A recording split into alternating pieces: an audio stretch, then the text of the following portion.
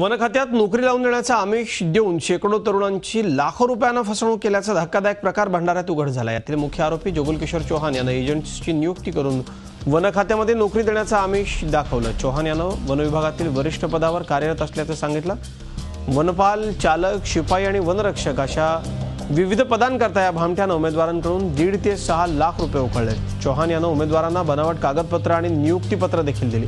मात्र प्रत्यक्षात कागदपत्रांची पाहणी केल्यावर फसवणूक झाल्याचं उमेदवारांच्या लक्षात आलं। फसवणूक झालेल्या उमेदवारांना पैसे परत मिळवण्याकरता चौहानला संपर्क साधला असता त्याच्याकडून मारहाण झाल्याचा आरोप पीडित उमेदवाराने केला। या प्रकरणी पवना पोलिसात तक्रार दाखल करून काही दिवस उलटलेत तरी देखील अजून आरोपी जोगलकिशोर चौहान हा मोकाटच आहे।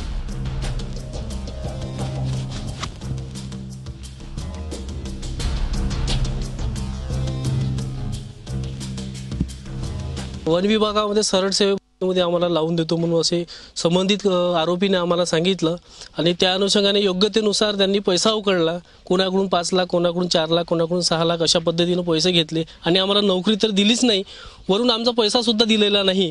राऊंड ऑफिसरसाठी 6 लाख दिले होते आणि फसवणूक झाली हे लगेच लक्षात आलं। आम्ही पैसे पण परत मागितले पण त्यांनी पैसे परत दिलेच नाही आणि चव्हाण जो आहे तो ऑफिसर म्हणून आला होता आमच्या भेटायसाठी। त्यांच्या घरी पैसे मागायला गेलो, त्यांनी म्हणले तुम्हाला 2 दिवसांना पैसे मिळेल।